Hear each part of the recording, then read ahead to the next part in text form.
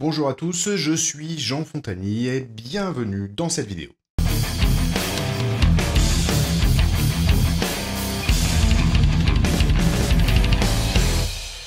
Donc chers amis, je le dis au début de chaque vidéo, n'hésitez pas à vous abonner, à cliquer sur la petite cloche pour recevoir les notifications. C'est le meilleur moyen de me soutenir et ça m'encourage moi à continuer à faire plein de vidéos qui, j'espère, vous intéressent. Voilà. Aujourd'hui, je vous propose qu'on aborde le sujet épineux du prix d'une guitare et notamment de l'écart qu'il peut y avoir entre une guitare très haut de gamme. Alors quand je dis très haut de gamme, on va partir de cette guitare-là qui vaut au prix catalogue. Donc je précise quand même, c'est une James Tyler, donc c'est un luthier américain, mais c'est un modèle asiatique qui est fabriqué au Japon. Faut savoir qu'une James Tyler américaine, ça peut valoir, on va dire, entre 5 000 et 9 000 euros, parfois même un peu plus que ça. Les modèles asiatiques, celui-là, en l'occurrence, sa valeur prix catalogue, c'est 3 800 euros, ce qui est quand même une énorme somme pour une guitare. C'est juste pour vous donner un exemple d'une guitare qui vaut quand même cher. Et puis des guitares beaucoup plus cheap, enfin beaucoup plus cheap, pas justement, pas forcément beaucoup plus cheap, mais en tout cas beaucoup moins cher, ou plutôt, pensons entrée de gamme, donc des instruments, on va dire, qui vont valoir 100, 200, 300 euros. Je dirais que aujourd'hui, en 2021, même les guitares entrée de gamme sont quand même de très bonne qualité. J'ai donné quand même beaucoup de cours dans ma vie, donc j'ai eu beaucoup de ces guitares dans les mains. À part des guitares qui avaient des défauts, donc un manche-vrillé, etc., ce qui peut arriver, globalement, j'étais toujours assez surpris de la qualité de l'instrument et de la sonorité globale qui se détachait de l'instrument, que ce soit des Yamaha Pacifica, des Squier Bullet, je sais pas si ça existe encore ces guitares, des Cortes, des petites Strat Cordes, des choses comme ça. J'étais toujours assez globalement surpris par la qualité générale de l'instrument et la sonorité globale de l'instrument. Sur des guitares moyen de gamme, finalement, c'est-à-dire autour de 500-600 euros, je vois pas vraiment de grosses différences par rapport aux entrées de gamme. Là où je vois vraiment une grosse différence, c'est par rapport aux guitares qui valent autour de 1000 euros, parce que tout simplement, l'accastillage devient vraiment de meilleure qualité, c'est-à-dire meilleur micro, meilleure qualité de métal sur les mécaniques, sur le chevalet, etc. Mais euh, franchement, des guitares qui valent autour de 200-300 euros, on a vraiment déjà des trucs qui tiennent la route. Et là où vraiment la différence se fait, en fait, c'est là où je voulais en venir en fait dans cette vidéo, entre des guitares entrée de gamme et des guitares beaucoup plus haut de gamme, c'est en fait par rapport à l'utilisation qu'on va en faire. C'est-à-dire que une guitare entrée de gamme, moi si je la prends et que je l'utilise pour mon métier de musicien pendant 3 semaines, au bout de 3 semaines, la guitare, elle est foutue. C'est-à-dire que tout va être rouillé partout. Le manche, il va partir en vrille parce qu'elle aura fait des concerts, des scènes où il fait très chaud, où ça transpire beaucoup, etc. Elle aura été montée, mise dans sa housse, trimballée, sortie de la housse, faire le concert, on la remet dans la housse, on la retrimballe, on la ramène à la maison, on la nettoie, on change les cordes, etc. Donc les, euh, les pièces, en fait, s'usent beaucoup plus vite sur des guitares entrée de gamme. Je vais vous donner un repère simple. Moi, je change les cordes sur ma guitare à chaque concert. Je fais jamais un concert avec des cordes qui ont déjà servi. Sinon, je casse des cordes. Donc, je les change à chaque concert. Euh, Imaginez que je fasse 60 concerts dans l'année. Ça veut dire que je vais changer sur une année, comme c'est cette année par exemple, qui est une année un peu calme avec le Covid, et en plus on a eu une météo d'été un peu pourrie, etc. Imaginez que cette année un peu calme, je vais changer minimum, je dis bien minimum, parce qu'après je compte pas les lives sur Internet, etc., les potentiels cours, leçons, etc., masterclass, online, tout ce que vous voulez. Donc en minimum, je vais changer à peu près 60 fois les cordes sur ma guitare. Quelqu'un qui est amateur, qui apprend à jouer de la guitare, des fois moi j'avais des élèves, ils changeaient leurs cordes une fois par an. Donc, si vous changez vos cordes une fois par an, c'est pas très grave d'avoir des mécaniques qui sont un peu cheap, parce que ça suffira largement. Et le temps qu'elles s'usent, ben, il sera passé peut-être plusieurs années, et vous, au final, eh ben, elles auront fait leur temps, et Peut-être qu'à ce moment-là, vous achèterez un modèle plus onéreux, etc. Alors que moi, si les mécaniques, elles sont usées, ou en tout cas si elles ne fonctionnent plus au bout de 5 utilisations ou 10 utilisations, bah, c'est mort, hein. C'est-à-dire que moi, je me retrouve à aller jouer à Tatooine avec des mécaniques qui ne fonctionnent plus, et là, par contre, ça me fout dans la merde. Et c'est en fait, je prends cet exemple-là, mais en fait, cet exemple-là, en fait, il est vrai pour un peu tout. C'est-à-dire que, par exemple, le chevalet, ou les ressorts que vous avez derrière qui maintiennent le chevalet, moi, si au bout de 2 concerts, la guitare, elle tient plus l'accord, bah, c'est un vrai problème. Alors que si vous utilisez une guitare un peu cheap, je sais pas moi, les Pacifica, c'est un bon exemple parce que c'est des guitares que je trouve vraiment de bonne qualité. Le rapport qualité-prix, les Pacifica, c'est Yamaha. Pacifica, je trouve que le rapport qualité-prix est très bien. C'est des guitares très solides pour le prix. Euh, Bon, bah si les ressorts qui sont fournis avec la guitare derrière, ils sont pas de super qualité, c'est pas très grave. Moi, avec tous les concerts que je fais, je m'en sers tout le temps du vibrato. Donc, il n'y a pas un jour où je ne joue pas de guitare et où donc je ne me sers pas du vibrato. Ça n'arrive jamais. Ou alors que quand je pars en vacances, mais ça arrive quand même pas souvent. Donc, sinon, je joue tous les jours, tous les jours, tous les jours, tous les jours, de façon quand même relativement intensive. Et je vous parle pas des concerts, encore une fois, de la chaleur sur scène, de l'humidité, des plein air, des fois où au contraire il fait très froid, des fois il pleut. Enfin bon, les instruments sont quand même soumis à rude épreuve. Je vous parle même pas des transports, hein, parce que la guitare par exemple, elle est transportée dans une soute, enfin une remorque. Quand on va jouer l'été, bah, la remorque elle est en plein soleil. Donc la guitare, des fois, je la sors de là, elle est brûlante. Elle a jamais bougé, quoi. Elle bouge pas d'un millimètre. Une guitare qui est un peu plus cheap, attention, peut-être le manche il va bouger, peut-être même il peut se vriller, etc. Peut-être vous allez faire. Moi, ça m'est arrivé de faire par exemple des concerts. Il faisait très froid le soir, alors que la journée il avait fait très très très chaud. Donc la guitare, elle a été entreposée toute la journée dans un endroit, que ce soit dans la soute où on met le matos, ou que ce soit même sur scène où il fait très très très chaud. Et puis le soir, vous commencez à jouer, et ben du coup, ça caille parce qu'en fait, simplement, il fait mauvais. Ou l'inverse d'ailleurs, c'est-à-dire que l'hiver, vous allez faire un concert, la guitare, elle est entreposée dans un endroit qui est froid, voire glacé. Et puis le soir, vous faites un concert et il y a des lumières, etc. Il fait une chaleur de fou. Et cette guitare-là, en tout cas en un an, parce que ça fait un an que je l'ai, euh, j'ai jamais eu de problème avec. Elle tient bien l'accord. Elle est très juste, ce qui sera peut-être un peu moins le cas sur une guitare un petit peu plus entrée de gamme, etc. Mais globalement, la différence, elle se fait là. C'est-à-dire que même une guitare à 150 balles, vous pouvez la prendre et elle sera jouable. Elle aura un bon son. Et voilà. Et c'est vraiment sur ces petits détails-là euh, qu'on fait la différence entre un instrument finalement entrée de gamme et un instrument haut de gamme. Par exemple, la qualité des frettes, bon, bah, sur une guitare entrée de gamme, vous allez avoir des frettes plutôt fines, la qualité du métal ne sera pas géniale, et il se peut que si vous jouez beaucoup, ou en tout cas moi une guitare comme ça, en un mois et demi, j'ai ruiné les frettes, c'est sûr. Alors que quelqu'un qui est juste amateur, qui joue juste pour le plaisir, etc., peut-être cette guitare, elle pourra durer des années, quoi. Donc, au final, le- donc, cette idée de se dire entre un instrument entrée de gamme et un instrument plus haut de gamme, voire, je sais pas moi, un instrument que vous faites fabriquer, etc. Sachant que si vous allez voir un luthier, par exemple, ce qui coûte cher, c'est ce qui prend du temps. Donc, par exemple, si vous faites des grosses incrustations de nacre ou si vous faites des peintures particulières, etc., ça prend beaucoup de temps au luthier, donc c'est des heures, donc fatalement, le prix de l'instrument augmente. Mais si vous allez voir un luthier, que vous faites une guitare qui est relativement simple, ça vous coûtera des fois, je sais pas moi, autour de 1500 euros, des fois, ouais, 1500, 2000 euros. Il y a des luthiers qui font ça maintenant. Et vous allez avoir une guitare fantastique. Et finalement, pour une guitare industrielle, 2000 euros, c'est pas énorme, quoi. Je voudrais quand même vous montrer cette guitare au bout d'un an, dans quel état elle est, de façon un peu plus précise. Donc, je vous ai fait un petit montage vidéo du dernier changement de corde que j'ai fait, c'est-à-dire que j'ai joué la veille, et donc le lendemain, j'ai fait cette vidéo. Donc, je vous ai montré l'état de la guitare hein, telle qu'elle est. Alors, elle avait 3 concerts. Je la nettoie à peu près en grand, ce que j'appelle en grand, c'est-à-dire que j'enlève toutes les cordes, je nettoie la touche, je nettoie le corps, etc. À peu près tous les 3 concerts.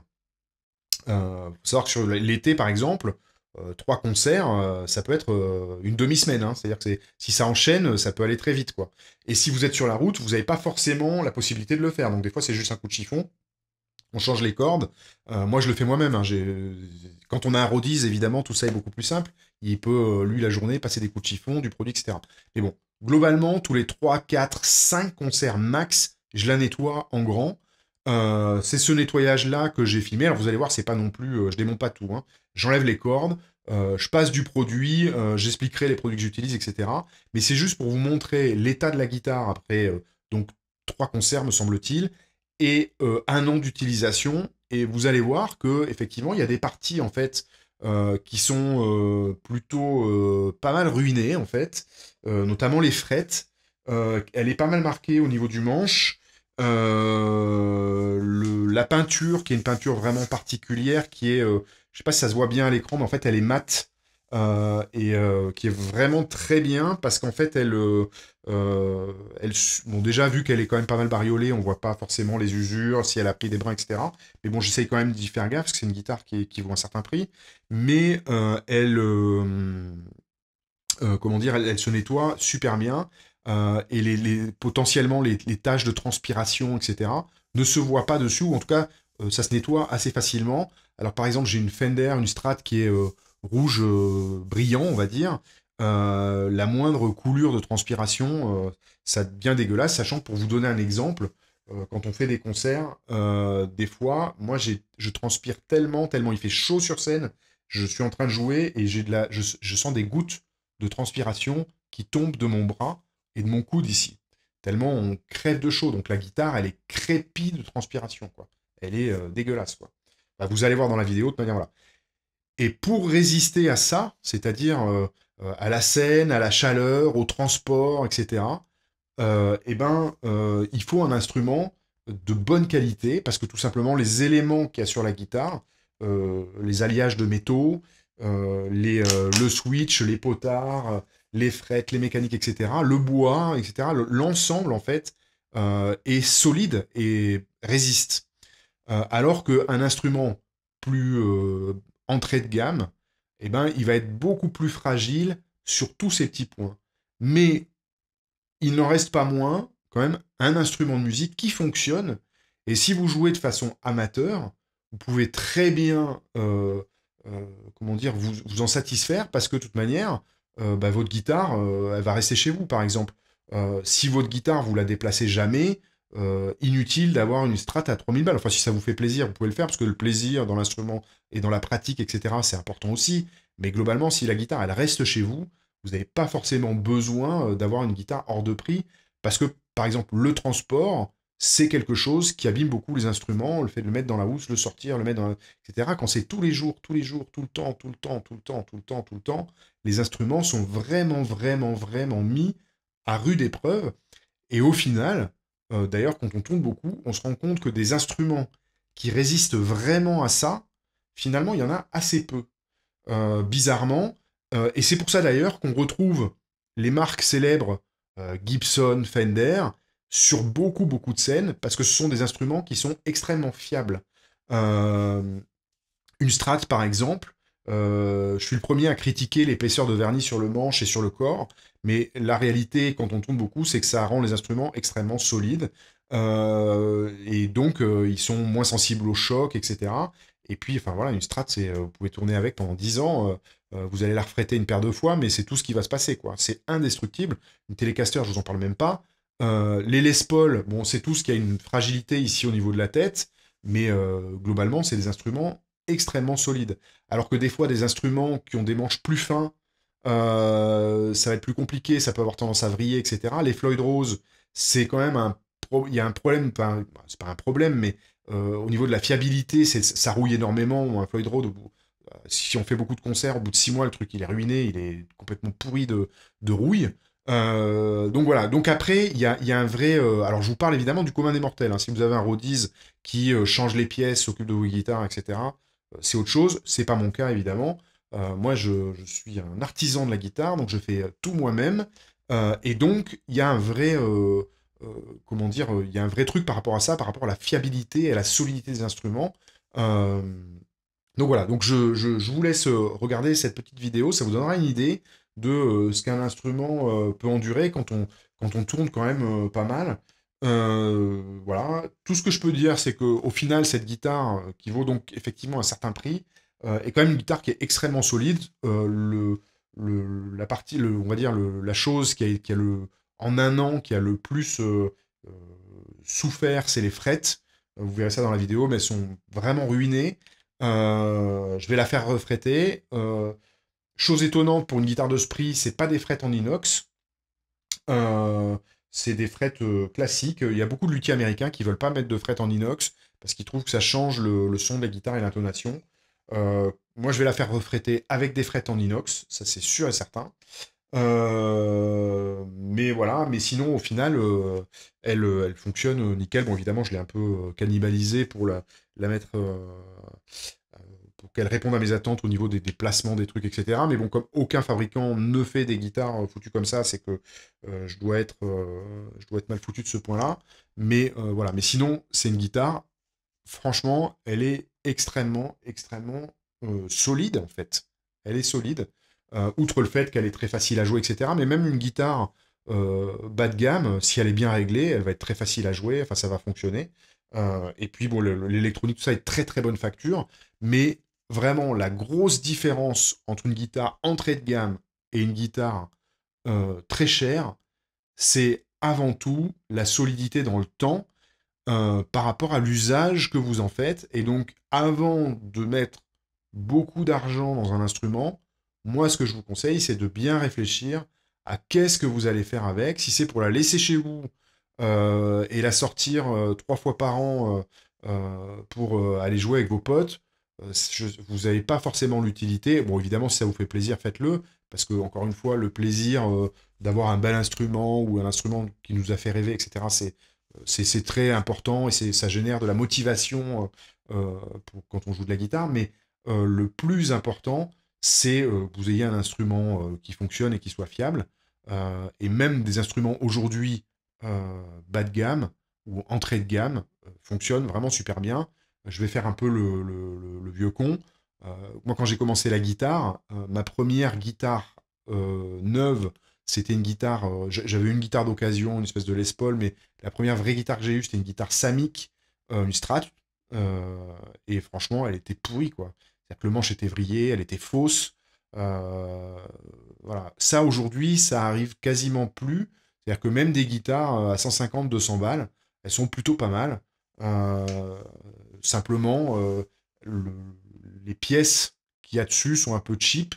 Euh, mais en gros, il y a pas une différence euh, si énorme que ça entre une guitare, on va dire, entrée de gamme, moyen de gamme, et une guitare très haut de gamme, si ce n'est la solidité quand on l'utilise de façon professionnelle, entre guillemets, c'est-à-dire qu'on la met à rude épreuve avec les concerts, les déplacements, les répétitions, des enregistrements pour le studio, etc. Où là, effectivement, ça peut être plus problématique. Donc les amis, je vous laisse regarder cette petite vidéo. Donc voilà, donc je vous rappelle, la guitare a un an. Ça faisait 3 concerts, je crois que je l'avais pas nettoyé, donc j'ai sorti les cordes. Vous verrez déjà au passage l'état des cordes. Et puis, enfin, vous verrez comment je nettoie les guitares. Ça vous donnera en plus un petit tuto nettoyage de guitare, mais ça vous donnera une idée de l'état de la guitare après juste 3 concerts. Et donc, effectivement, si on transpose ça sur une guitare à 200 balles, je pense que la guitare, elle dure pas bien longtemps, quoi. Voilà. Mais encore une fois, c'est mon utilisation qui est comme ça, et vous, votre utilisation, elle est peut-être différente, et enfin certainement d'ailleurs, et donc du coup, vos attentes par rapport à l'instrument que vous achetez est probablement différente aussi. Alors, donc voilà la guitare en question de plus près. Donc là, tout a l'air à peu près normal encore. Donc on voit qu'il y a un peu de saleté sur le manche quand même. Donc voilà. Voilà. Donc 3 concerts, hein, je vous rappelle. Donc on voit qu'il y a bien, bien, bien de la crasse. Si vous regardez les cordes aiguës, elles sont bien, bien noires. Elles se sont bien oxydées. C'est bien dégueu. Le manche, la touche est ultra dégueulasse.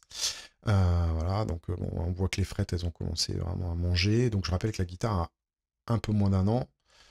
Donc voilà, donc tout ça en fait il faut l'enlever. On voit qu'il y a un peu de marque de saleté aussi sur le bord de touche.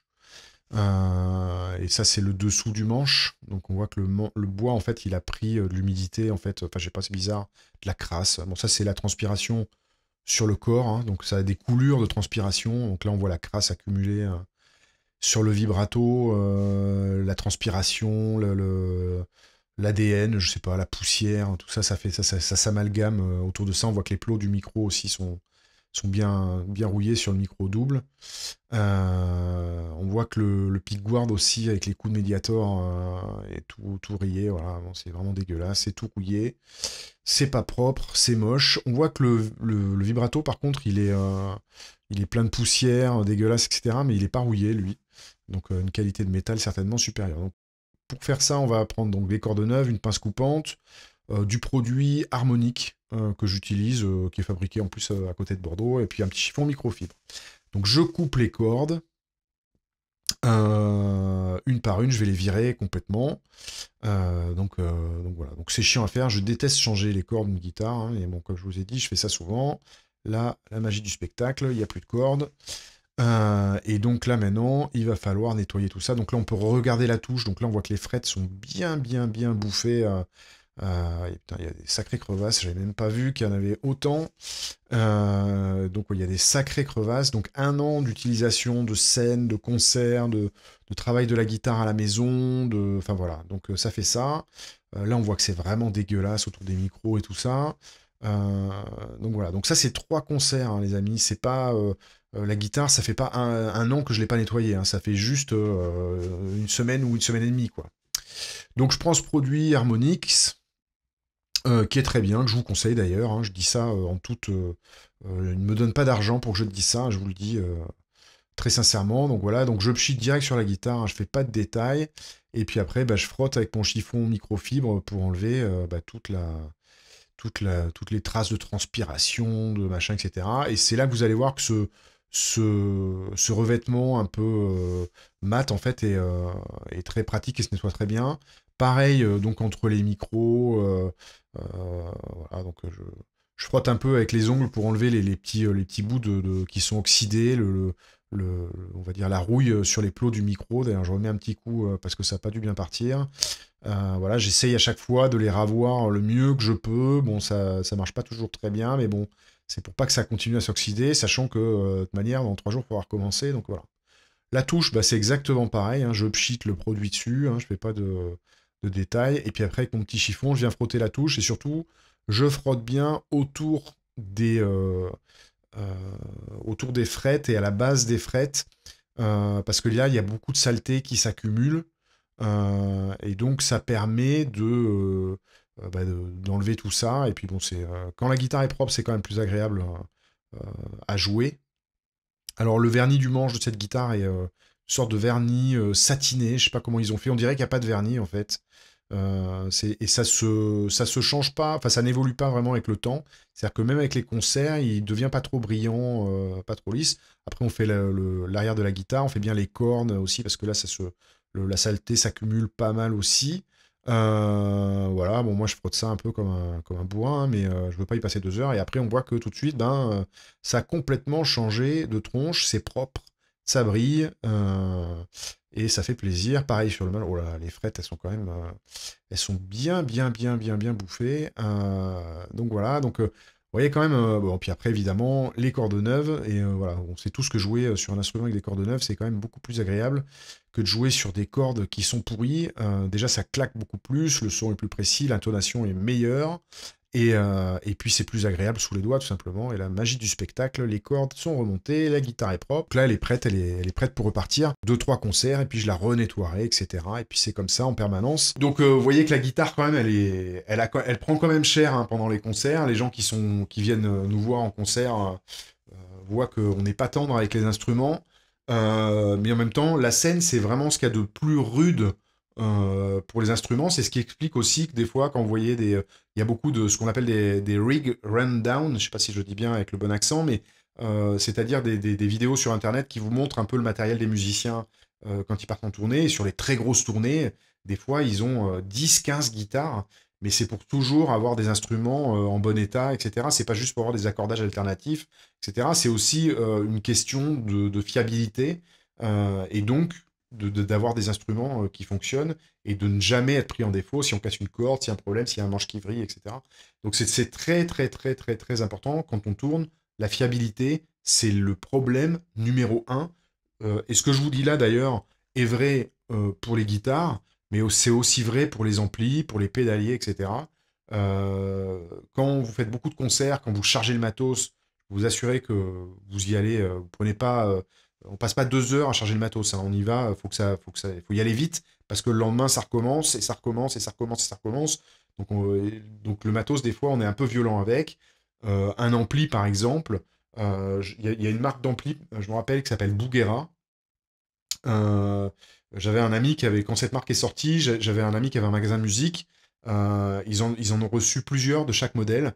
Il y avait un modèle qui ressemblait à un JCM 800, un modèle qui ressemblait à un Mesa Boogie et un modèle qui ressemblait à un 5150. Bon, ben, les modèles qui ressemblaient au JCM 800, il y en avait trois, je crois. Les trois, ils les ont allumés, les trois, ils ont cramé direct. Donc c'était rien, hein. C'est-à-dire que il y avait juste un défaut. La marque en a livré trois autres, ils ont repris, etc.